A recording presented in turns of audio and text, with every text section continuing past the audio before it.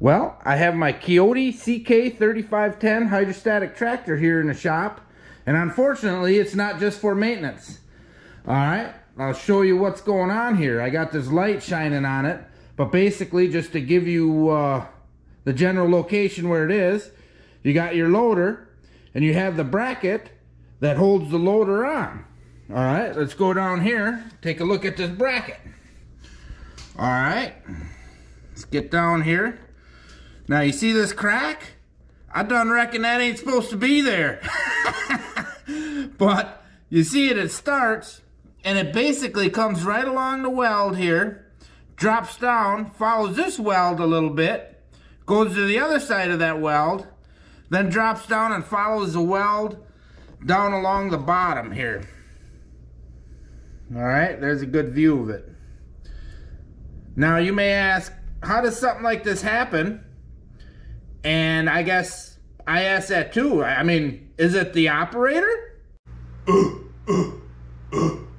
And then, how much is something like this going to cost to fix? In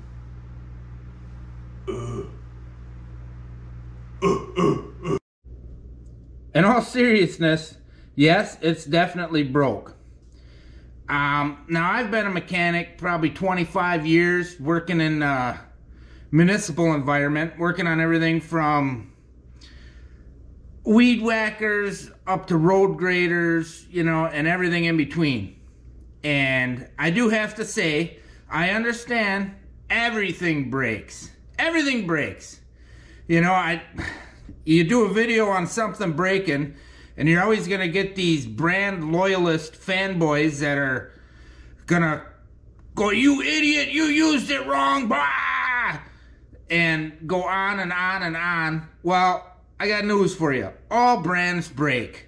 You know, I'm not necessarily saying that this is the tractor's fault. Hell, it may be my fault. You know, I back drag. I've picked up heavy stones. If this thing would pick it up, I picked it up. And there's rocks where, when I couldn't pick them up, I creeped up next to them and I kind of centered them on the bucket and I pushed them when the tractor couldn't pick them up. And there's logs I've picked up that, you know, you're going down the trail with the backhoe on the back of the tractor, so you got a ton of weight hanging off the back, and the ass end of this thing's still popping up off the ground. So I am in no way saying that I took it easy on this thing, and I'm not saying that it's the tractor's fault. I'm just showing you this broke. You know, I guess, you know, call me an idiot, call me whatever you want, but I guess I'm not 100% certain if it's my fault or if it's just a defect. You know, if it wasn't cracked following these welds, you know, it would be, I would easily say, well, that's 100% my fault. But this, the way it's cracked, it has me questioning it. So we'll just say that. So in this video, I'm gonna replace this thing. I've never had the loader off, and that could be an adventure, but it doesn't sound too hard. So first thing we'll do is we'll take the loader off. Alright, first things first, we'll put these feet down. Alright, now basically there's just a spring in here, so you pull up on the foot of it, and she comes down. Alright, now you got this bad boy. I'm probably going to have to pick the loader up a little bit to get her to set in there real good. I'll go get the other side done and we'll do that. Alright, now that I picked the loader up a little bit, you can look, see there's this arm here. So basically, you just get her in there. I'll do the other side. Alright, now we'll set her down on that.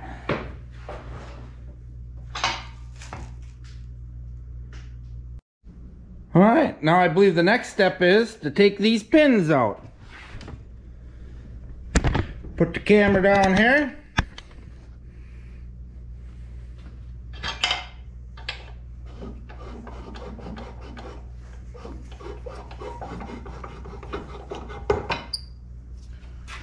Now I'll get the one on the other side.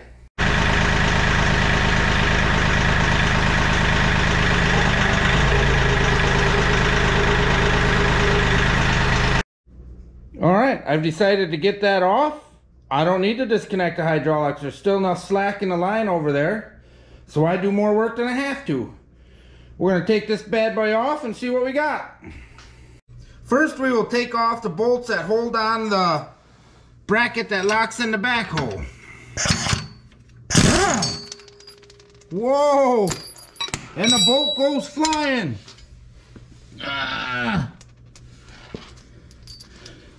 Don't mind me making noises while I reach for the bolt. When you're chubby, that happens.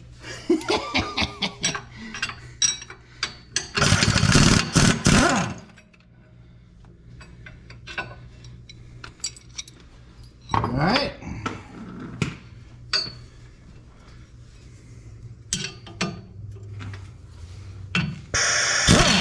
Get on there, boy.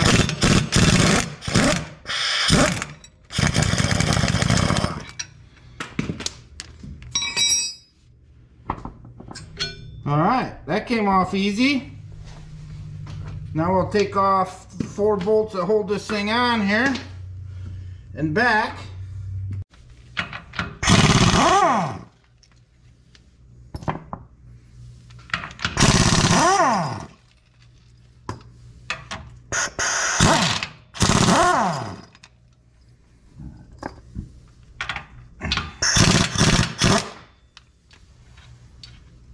We'll leave that one on just a little loose, just so I don't smash any fingers.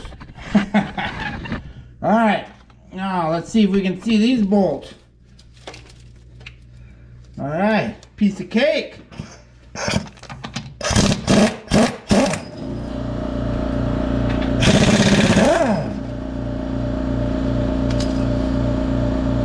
Now, is it going to pivot down when I pull that last one?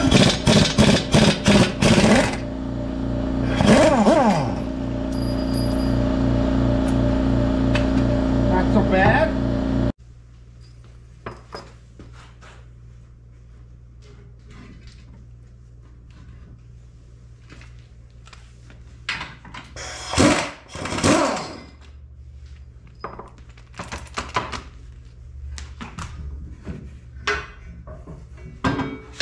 She's heavy. Alright, let's put this new one on here. Alright, now you might be wondering, well, how much does a new one cost if you break this thing? Well, it's going to set you back about 620 bucks. So, it's something you're not going to want to break all that often.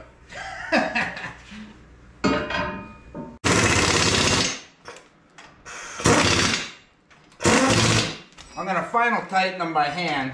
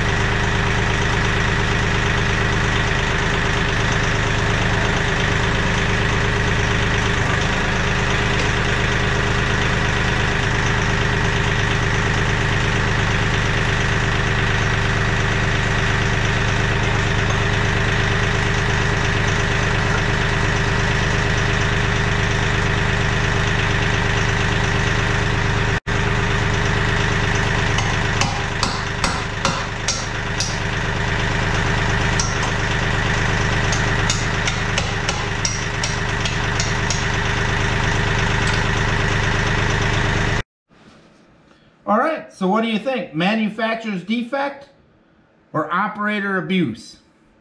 And operator abuse is kind of a strong word. I mean, a guy's living in the real world here.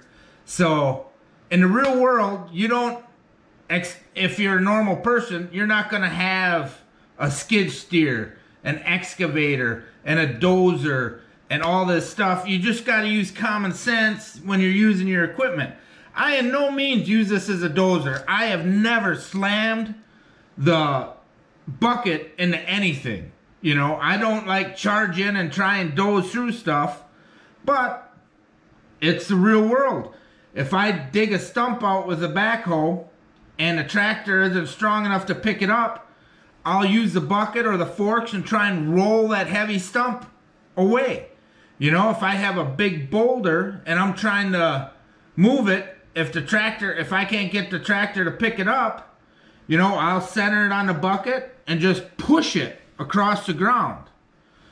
And things like that. It's real world stuff, you know. Some people in their comments are just not realistic. So there's a line in the real world and abuse, and it, you know, sometimes it can be a blurry line. You know, and when I back drag, I'm not going crazy and putting it at some crazy angle and going 90 miles an hour. A guy's just smoothing off loose dirt. You know what I mean? So I'm sure there's still going to be comments like, you're an idiot, but, you know, guy's living in the real world, and he's got to work within his budget, and unfortunately, stuff's gonna break, you know, when you're using it hard. And I still am undecided as to whether this broke from me overusing it or whether it was just a defect. You know, with where that break is, it's suspicious to me. And I guess I never mentioned how I noticed it broke. I was changing from the forks to the bucket, and it didn't want to line up to get onto the bucket and the brackets on the front on the quick attach, and I was like, what's going on here? So I took a step back, looked at everything, you know, like every normal operator does. Like when something doesn't go like it usually goes, a person has to walk around, take a look, and make an assessment. And I looked and, oh yeah, that's broke. Definitely broke. But, all right, you know, I guess the only other opinion I would ask is, do you think it's worth trying to weld this piece? You know, I obviously, I'm not going to just chuck it. I'm kind of a hoarder. I'll throw it in the corner, and maybe one day I will stick it in the press. I'll bevel out around the crack and burn it back together. You know, see if I can melt her back together. But I think that metal is going to be kind of fatigued and weak, that I'm not 100% certain that would be the greatest fix, but it would be a spare that a guy would be comfortable to throw on if this is a reoccurring issue. You know, like I said, I'm not sure on this yet. So if you think it's worth welding this thing, hey, let me know what you think, man. And, you know, if you think it's operator abuse, go, hey, man, that's never happened to anyone else in the history of the world. You have to be the biggest crayon-eating heavy lifter there is, and you're a moron, and that's why it broke. You know, I guess that is what it is. But, like I said, I'm undecided. Well, all right, thanks for watching.